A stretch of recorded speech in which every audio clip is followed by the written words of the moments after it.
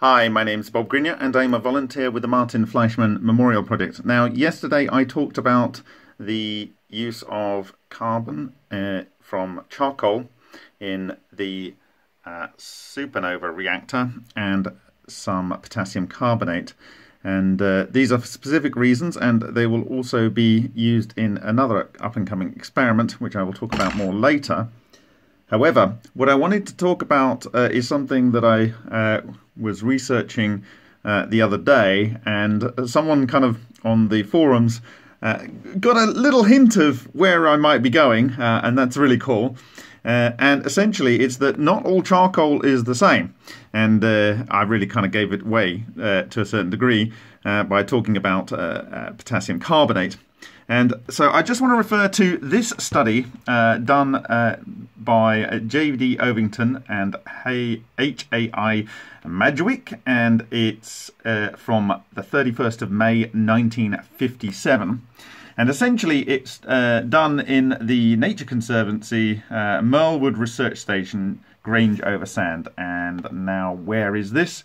This is Cambridge Air photos, and you can see this is the observatory. There's some photos on here. All the links, as usual, I will give in the description to the video. So you can see here, this is in the north west of the UK. And if I zoom in, you can see Grange over Sands there and the location of this observatory. Anyway, back to the paper. Now, the paper is really looking at a range of different trees that are in this forested area to look at tree management and forest management and the depletion of essential minerals, which are sodium, potassium and phosphorus that you need to give plants for them to grow. And there's some interesting things that I want you to consider here in this. Now, the first up is the dry weight. So this is just like the material is dried and then they analyze it for the constituents. Now, what they're looking at here is several different species of plants, these different trees rather, and they are looking for the sodium content, the potassium content, and down the bottom, the phosphorus content. Essentially, the black dots here are in the bowl. This is like the tree trunk and the sort of branches and stuff. And the round dots, open dots, are for the canopy, which is like the leaves. Now, if you look at the dry weight for all of these different species, what do you see? Well, you see that, let's focus on potassium, because potassium is the one that I believe that we're really interested in. And if you look at it, it's a much higher concentration in milligrams per 100 gram than either sodium and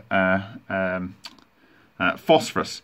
Now you see that goes from 0 to 150, the potassium goes from 0 to 750, and the sodium goes from 0 to 50. Now he does note in the paper that it doesn't matter, this is height up the tree, so this is 30 meters, this is the ground level. And so he's saying that essentially for most of the trees, in the dry weight, there isn't really much variation as you go up the tree, but it does tend to get a little bit more concentrated as it goes up. One of the really big departures from this is this particular tree species.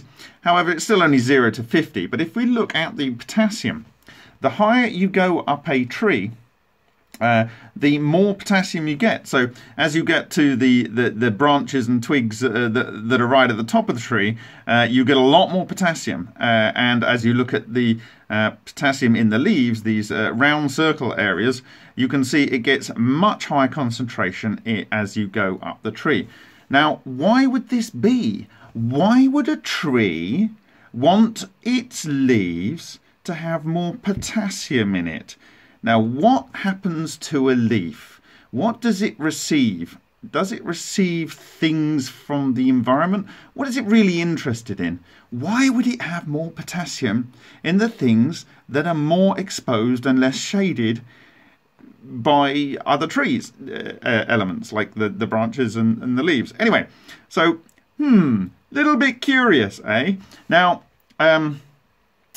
so when I posted the charcoal and potash yesterday, I'm going to go to the second part of this, and you'll get the potash here. This is potassium ash, potash. And of course, when the alchemists like, I don't know, Isaac Newton, during their alchemy, they would get their potash from essentially burning broad-leaved European trees, or trees from Europe. You can actually see that in the case of ash in potassium, it still does kind of trend to the right in most cases, particularly with the leaves, except in the case of this particular species here. But it's less pronounced. You seem to have a basic straight line for the wood, but there's still this trend in the leaves. But it's more pronounced in just the dry weight here. You can see in every case it's bending off to the right the higher you go up the tree. So the area you would expect to be more exposed to things that might come from above and around. And so this is really, really interesting to me because apparently in Ed Storm's interview on Cold Fusion Now, he was talking about Les Case's work, and apparently they were unsuccessful in, or rather he was, in replicating, and even Les Case, I believe, was in replicating his own works, because the supplier of the charcoal changed source of the charcoal. Now, what was the charcoal they were using? Well, it's a very high quality type of charcoal, and it comes from coconuts. Now, the thing about a coconut, I lived in India for 8.5 years, the best part of a decade, and I had about 70 trees in my garden, and they produced 3 crops a year, but that's all by the by. The charcoal tends to be produced from the actual hard shell, not obviously the flesh and not the husk. This is what you call coir.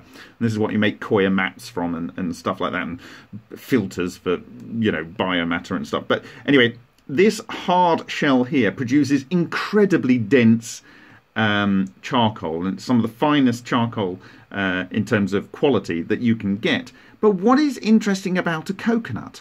Well, it's not the bowl, as it's called, the trunk down here, is it? It's not the trunk up here. It's not the trunk up here. It's not the trunk. It's all the way up here, and it's really high in the tree, isn't it? So, could it have a high potassium content? Well, let's look at the nutrition of the coconut. So this is Wikipedia's nutrition here, and per 100 grams, you have 356 milligrams of, that's 10% of your recommended daily amount in every 100 grams. So if you have a kilogram of coconut flesh, you have a high amount of potassium in there. Comparison, the sodium is extremely low. So there's vitamins and everything in there. Generally, coconut products are quite good for you in terms of a number of different things. But there's a lot of fat in there as well, so bear that in mind. So anyway, coconuts have a very high amount of potassium in there. And the question was this because did Les Case's Lenner experiment stop functioning because the type of coconut, which apparently came from some South Pacific island, was changed? Well, it's not just that it could be a coconut type. It's what you're seeing here is different trees have different amounts of potassium in them. You know, quite a lot more in, say, this species over here to these species over here. And it depends from where you get it in the tree. And then if you come down here, these sets of graphs show you that in different areas around the observatory, Abbotswood, Bedgebury and West Toffs, different species have different amounts of potassium in them. So what it's saying is that, you know, there's less to be got from the soil. So, for instance, there's very striking here, this particular variety, where is it? One of these varieties, Pseudotsuga, I can't say this right, it's Pseudotsuga taxifolia, and it's like this, it's a type of pine tree, you know, so over here, so we can imagine lots of potassium up here and not so much potassium here, and less potassium here, and out to here we get more potassium, less potassium, more potassium, more potassium. So not all charcoal is the same. And so if we go back to the study, so this particular one here in, where is it? In Abbotswood has a very large amount of potassium. This is the amount of potassium in the trunk, and this is in the leaves, depending on, the area here in Abbotswood. Now, if we look at the same tree here in Bedgebury, it has very low amounts by comparison. And they've actually put it over here, I don't know why, and this is somewhere in between. So not only is it the type of tree, it's the height of the tree, the part of the tree, whether it's the leaf, the trunk, or the twig, and it's also to do with the nutrients that were available to that tree when it grew that material that then was turned into potash. But I'm suggesting that the important part is for Lena is not just the potassium, but also the form that the potassium is in the charcoal. So one of the reasons I want to try the potassium carbonate in addition to this in the NOVA reactor is to essentially increase the amount of potassium that's in there deliberately. But it may be the fact that you have a particular structure of carbon in a particular relationship with the potassium that does the job. Anyway, so that's it for me today. Thank you very much for your time.